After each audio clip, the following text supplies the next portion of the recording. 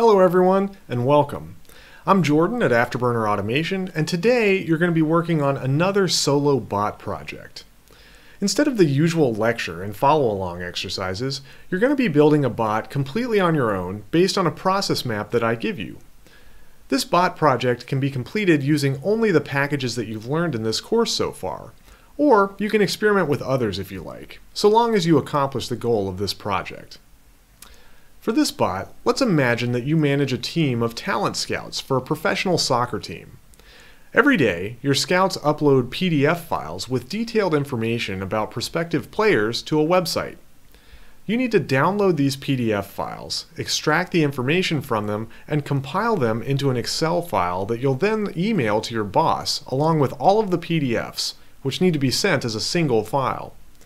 You also need to save each of the original PDF files into a folder for the talent scout that brought them to you, so that they can get paid if the player gets signed to your team. You've decided that this process can be automated, and you've written up a detailed process map to help you with that.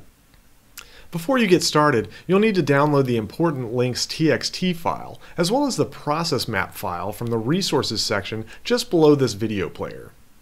Read through the process map in order to get more details on what needs to be done with the PDFs, which can be downloaded from the URLs in the important links TXT file.